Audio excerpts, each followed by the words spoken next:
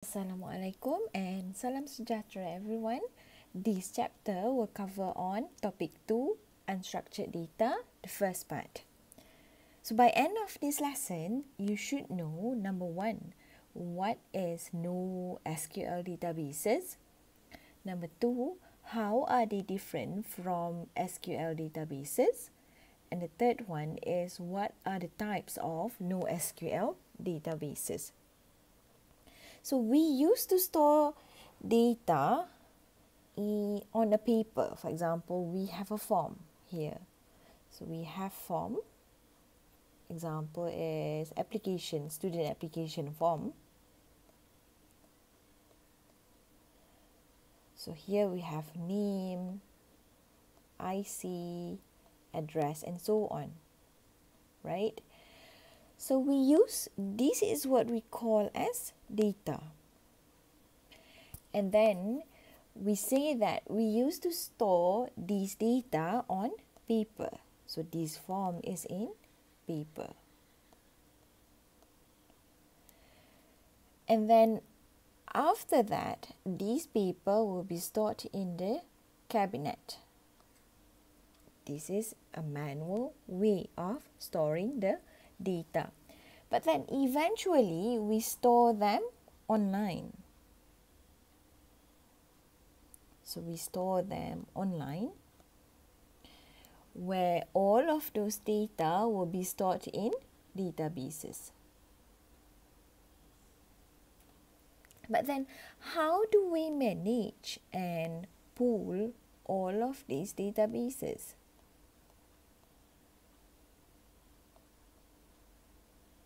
So this is where SQL comes in handy.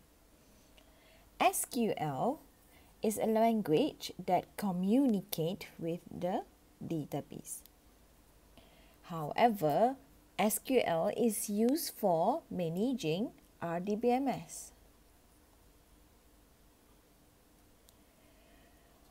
In which data is defined in relationship. And data is stored in column and row. I hope you still remember on RDBMS. So in recent years, overflowing of unstructured data has become a major issue. Hence, here comes NoSQL to the rescue. NoSQL is defined as non-SQL or non-relational or not only SQL. What it does is it stores and retrieves data that is not modeled in row and columns only. And then not only SQL may support SQL-like query languages. So these are the applications of NoSQL databases. Let us see the differences between NoSQL versus SQL. Well, NoSQL databases, it is a non-relational model. But then in SQL database is a relational model where each table is related to another table. If you still remember, how are we going to do those relationship is we use the ERD. The ERD, that is entity relationship diagram. Next, NoSQL, it stores data in JSON, key value, graph, and column. So we will see this later on in the slide, in the next slide. But then NoSQL stores data in table. And in this table, it has rows and also column. Then NoSQL, new properties can be added on the fly, meaning that say if you have another attribute, you can add them without altering the schema. But then if you are dealing with SQL databases, you have to add new property, but then you need to alter the schema first. For example, you need to alter all of the ERD. NoSQL is very good for semi-structured, complex or nested data. But then SQL is just good for structured data because it deals with row and columns. In NoSQL, relationships are captured by denormalizing data, and then all data are presented in a single record.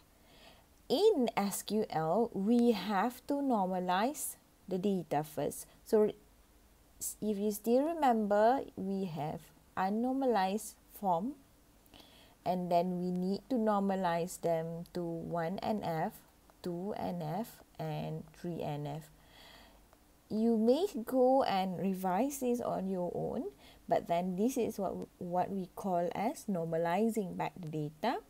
And then we need to use joins to resolve the references across the table. So the references would be the primary key and the foreign key. NoSQL is very dynamic and flexible schema. But then SQL is very strict schema because you need to follow all of the schemas that are available. So you cannot change it. You cannot simply change it. You need to have so much what they call that alteration inside there.